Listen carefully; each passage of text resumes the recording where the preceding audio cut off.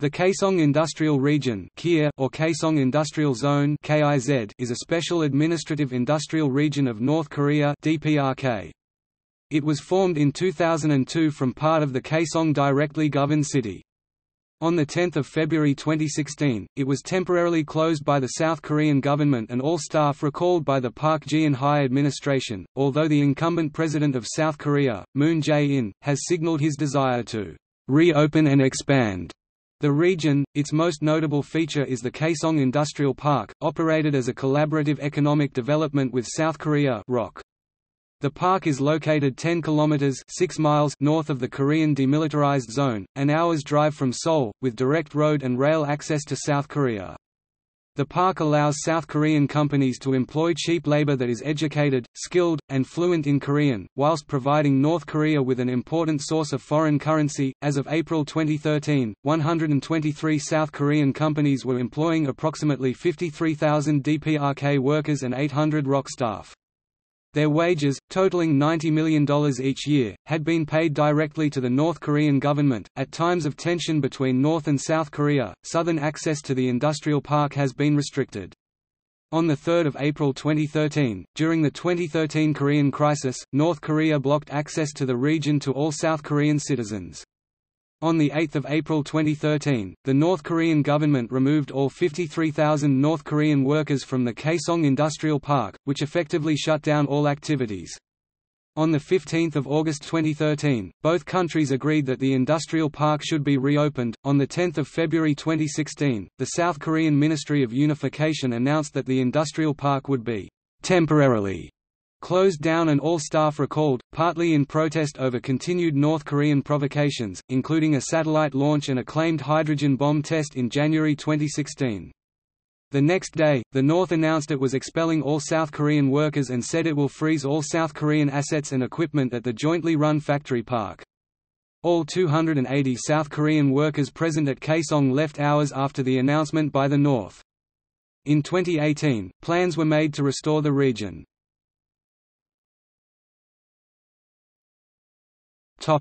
Kaesong Industrial Park. Construction started in June 2003, and in August 2003 North and South Korea ratified 4 tax and accountancy agreements to support investment. Pilot construction was completed in June 2004, and the industrial park opened in December 2004.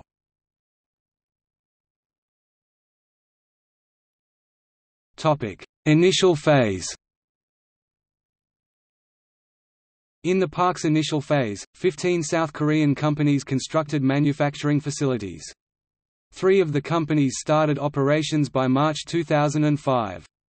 First phase plans envisaged participation by 250 South Korean companies from 2006, employing 100,000 people by 2007.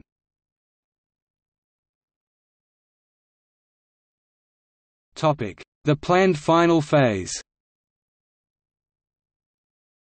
The park was expected to be complete in 2012, covering 65 square kilometers and employing 700,000 people. The plan also called for a supporting zone, roughly a third the size of the industrial zone, that was meant for life-quality operations. Specifically, this meant the creation of residential areas, hospitals, shopping centers, and even a proposed theme park to attract tourists.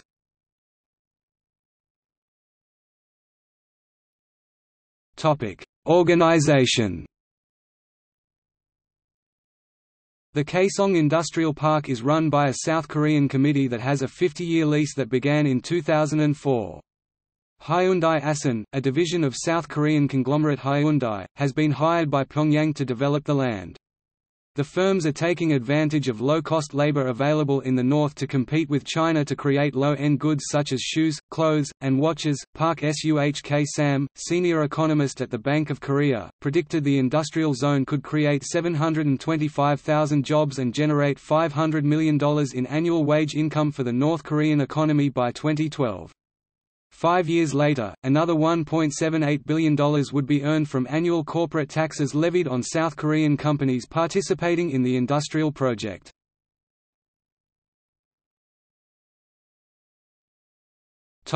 Firms operating within the park. By the end of the first full year of operation, 11 South Korean firms were operating in the KIA. By 2006, the 15 initial firms had all begun production, including JCCOM, Yongin Electronics, TS Precision Machinery, JY Salutech, Magic Micro, Hosen Ace, Romanson, Munchang Co., Defar Fuel Pump, Taesong Industrial, Bukyeon Industrial, Samduk Trading, Shinwon, SJ Tech, and Sonoko Cuisine Ware. In February 2016, shortly before the park was closed for the last time, the number of South Korean firms operating in the park had increased to 124.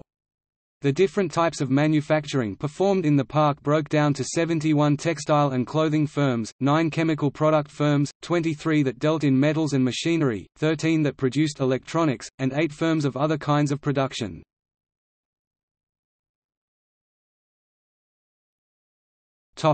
Obstacles. The zone faces a number of obstacles. Among the most pressing are U.S. economic sanctions against the North, prohibiting imports of key technologies and goods, such as computers.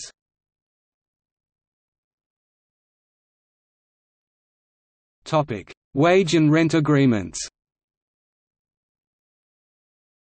In May 2009, Pyongyang announced it unilaterally scrapped wage and rent agreements at the industrial park. In June 2009, they also demanded new salaries of $300 a month for its 40,000 workers, compared with the $75 they had been receiving prior. In September 2009, a visit to North Korea by the Hyundai Group chairwoman led to a resolution to the North's demands, with mild wage increases and no change in land rents. In 2012, wages were estimated at about $160 per month, about 1/5 of the South Korean minimum wage, and about a quarter of typical Chinese wages.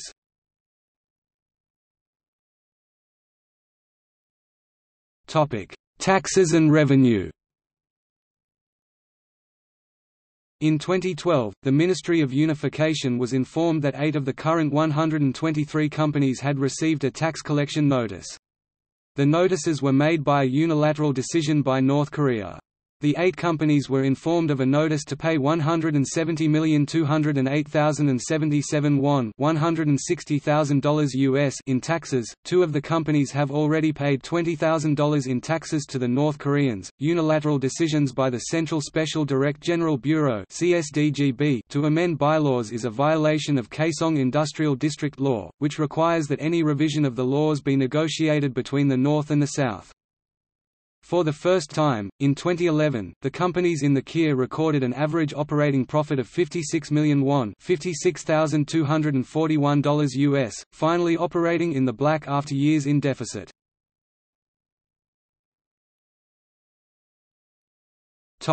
Green Doctors.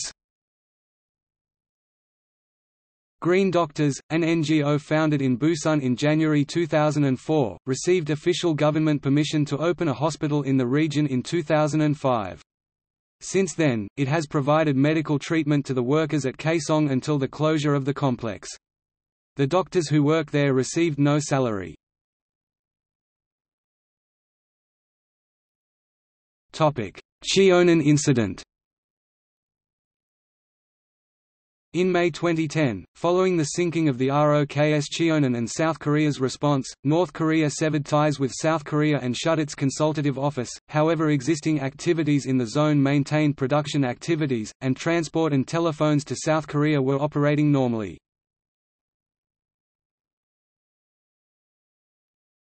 Topic: 2013 closure and reopening. On 3 April 2013, North Korea began to deny South Korean employees access to the Kaesong industrial region. This came as tensions began escalating rapidly between Seoul and Pyongyang. On 8 April, North Korea recalled all 53,000 North Korean workers from the Kaesong industrial complex, fully suspending its operations. However, 406 South Koreans remained at the complex after its effective closure. On 17 April, North Korea barred a delegation of 10 South Korean businessmen from delivering food and supplies to the 200 South Korean staff who remained in the industrial zone. On 26 April 2013, South Korea decided to withdraw all remaining staff, and on 4 May, the last 7 South Koreans left the Kaesong industrial region, which thus was completely shut down. On 4 July, both countries agreed in principle that the Kaesong Industrial Park should be reopened, as tensions between the two began to cool. 6 rounds of talks were held without reaching a concrete agreement, with South Korea's insistence on a provision to prevent North Korea from closing the complex again in the future. During the first week of August, North Korea reiterated that reopening the complex was in both nations' interest. On 13 August, South Korea said it would start distributing insurance payments to businesses in the complex, but also said it was open to new wording on the issue of joint control of Kaesong. The move, seen as precursor to formally closing the region, sparked a 7th round of talks which South Korea label as final. An official agreement to reopen the complex was reached and signed on 15 August. The agreement included provisions designed to ensure against a similar shutdown in the future. A joint committee was formed to determine if compensation will be provided for economic losses caused by the shutdown. On 13 September, before the reopening of Kaesong Industrial Region, the two governments held a subcommittee meeting to iron out additional issues regarding entrance, legal stay, communication, customs and passing. This also discussed the resumption of tourism in the Mount Kumgang tourist region. On 16 September, Kaesong was reopened after 5 months. All of the 123 companies operating in Kaesong experienced losses equaling a combined £575 million $944 million.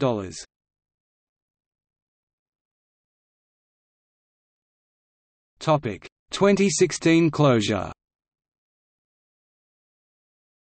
On 10 February 2016, in response to a rocket launch by the DPRK, South Korea announced that it would, for the first time, halt operations in the region, commenting on the launch to be a disguised ballistic missile test. Seoul said all operations at the complex would halt, to stop the North using its investment to fund its nuclear and missile development.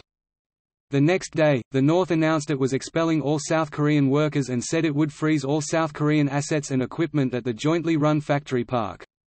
All 280 South Korean workers present at Kaesong left hours after the announcement by the North. On Thursday, the 11th of February, a few minutes before midnight, the South announced it had shut off the supply of electricity and water into Kaesong that supplied the factory zone. In South Korean domestic politics, there were two opposing viewpoints toward the 2016 closure. While the Saranuri Party argued for the closure, stating that it was one and the only means to end North Korea's provocation, two other parties, the Minju Party and the People's Party, objecting to Saranuri, asserted that more communication is needed and that the closure would only escalate tensions in the Korean peninsula.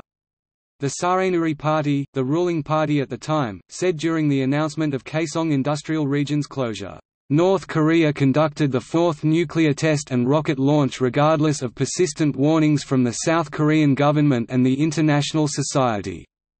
Communication and persuasion, or the carrots, do not work anymore. We need more powerful sanctions on North Korea." Some people agree with the Saranuri Party, arguing that South Korea should have a more threatening and uncompromising attitudes toward North Korea so that it cannot conduct such tests again. On the other hand, the Minju Party and People's Party, which were the opposition parties, counter-argued that North Korea has never stopped its provocation even during its arduous march, or the North Korean famine, emphasizing that a simple closure would never bar North Korea from testing nuclear weapons and launching missiles. They also say that the Kaesong Industrial Region was the last hope for peaceful resolution to everlasting tensions between the South and the North, but now that it is closed, South Korean citizens' fear over national defense will intensify. In December 2017, an expert panel investigating the decision to close the park found that there was no evidence that North Korea had diverted wages to fund its nuclear program. The head of the panel, Kim Jong-soo, said, "The presidential office inserted the wage diversion argument as major grounds, yet without concrete information, sufficient evidence and consultations with related agencies, mainly citing defector testimonies that lack objectivity and credibility. This impairs the decision's legitimacy and could constrain our ground over a future restart of the complex, while hampering the company's rights to protect their assets due to the hasty pull-out process." A group of businesses who suffered losses of 250 billion won $200 million due to the closure demanded an apology and said, Now that the wage diversion claim has proved groundless, the government must apologize for abusing state power to suspend the complex and make utmost efforts to reopen it." Following the September 2018 Inter-Korean Summit, South Korean businesses with ties to the complex expressed hopes the complex would reopen by the end of 2018. Similar expressions of hope followed the announcement of an earlier round of talks.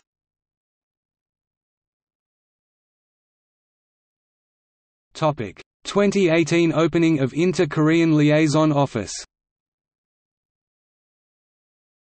On 14 September 2018, the Inter-Korean Liaison Office located in the region officially opened. The ensures better communication between both Koreas.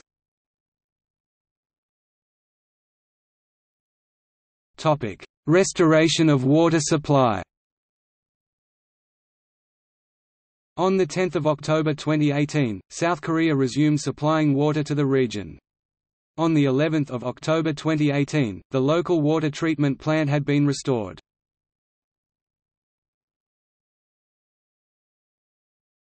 Topic: Transport. There are two modes of travel to Kaesong: road and rail.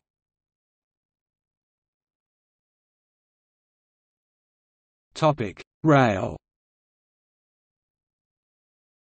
Kaesong Industrial Region is served by Korean State Railway from Panmun Station through the Pyeongbu Line. There is rail access to South Korea operated by Korail via the Gyeongui Line, but it is not known what restrictions apply. An agreement to re-establish rail freight services was made in November 2007. The closest station in South Korea is Dorasan Station, from which road access can be taken.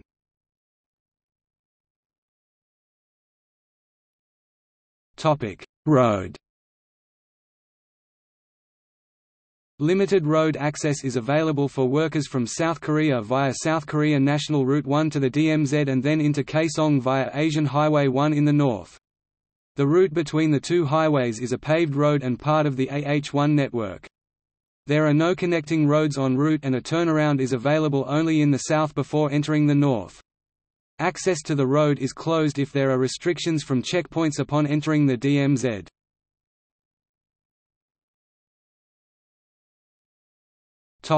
Air. There is no option of air travel available from Kaesong to the south. Sohung South Airport is the closest airport to Kaesong in the north, but it serves no South Korea-bound flights. The closest airports in the south are Gimpo International Airport and Incheon International Airport, from which road access can be taken to the industrial region.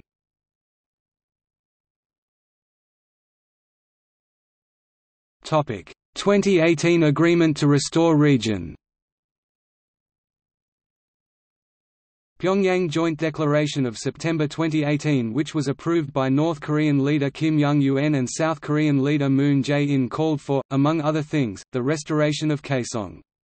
On 30 October 2018, members of a South Korean ad hoc parliamentary special committee on inter-Korean economic cooperation held its first meeting and saw members of both the ruling and opposition parties agree to restore inter-Korean economic cooperation, which has ceased for about 10 years, and to normalize operations of the now shuttered Kaesong industrial region when conditions are met.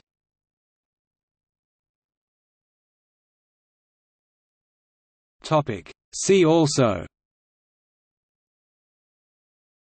Rason Special Economic Zone, Mount Kumgang Tourist Region.